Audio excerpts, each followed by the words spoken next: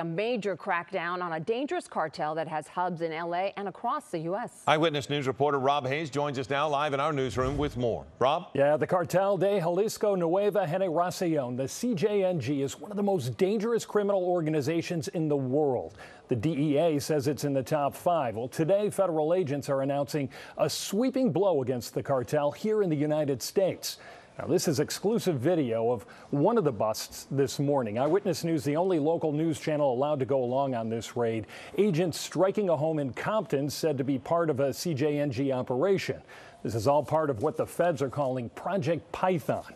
Arrested today, Gregory Sotelo. He's charged with transportation and possession of narcotics, as well as possession of an assault rifle with narcotics. Investigators say Sotelo would pick up drugs from Mexican sources and distribute them to gang members throughout the L.A. area. Those drugs would then be sold across the country. Now, federal investigators just wrapped up a news conference in Washington, D.C., where they announced a series of arrests, more than 250 coast to coast, of high-level cartel operatives and the confiscation of millions in drugs and weapons.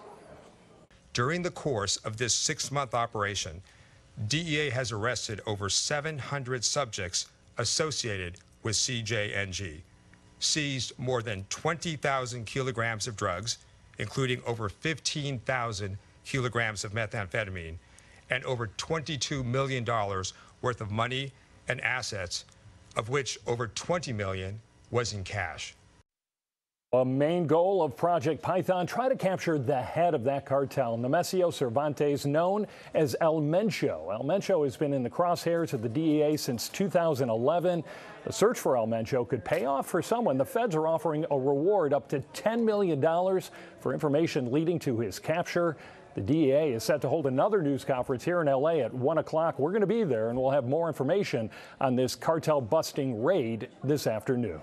Hello, I'm Mark Brown. Click the ABC7 logo to subscribe to our Eyewitness News YouTube channel.